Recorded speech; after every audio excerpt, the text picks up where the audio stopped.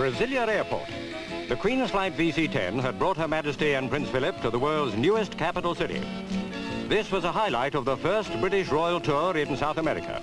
The opportunity for the President of the Republic, Costa Silva, and his wife to host a series of splendid functions and sightseeing tours in the architectural wonderland. But first, tradition had its way.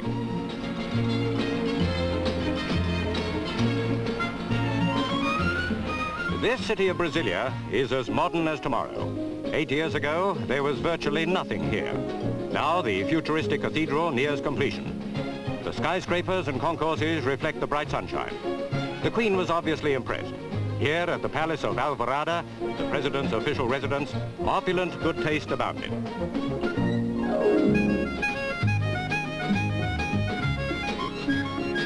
Everywhere in this multi-million-pound city, there is something to dazzle the eye, particularly when the traditional mixes with the futuristic.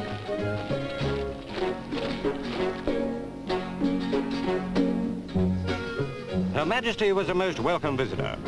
In the more informal moments, she was relaxed, enjoying as a tourist the sights of a new land. On state occasions, she was a queen.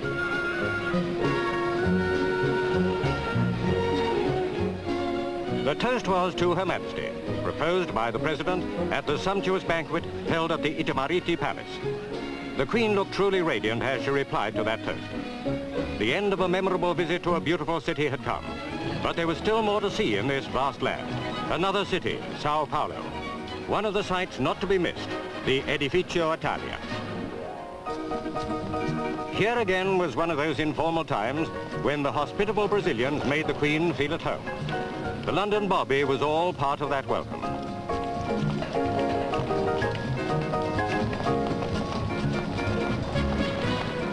In Sao Paulo, they're very proud of the Edificio Italia. It's the tallest building in the city, 41 stories high, and a real must for all visitors. The view is very worthwhile.